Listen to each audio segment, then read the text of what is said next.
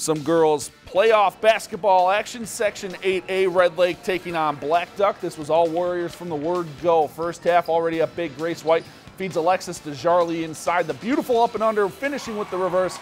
She had a game-high 26, Red Lake up 15. Later, it's White's turn. She cleans up the Sam Roy miss inside, finishes for 2 of her 20 points. Then White facilitating again, cleaning up another missed shot, dishes to Danielle Siki. She finishes the layup. Warriors led by 22 at the half. They go on to win by 21, 72-51. If you've enjoyed this segment of Lakeland News, please consider making a tax-deductible contribution to Lakeland Public Television.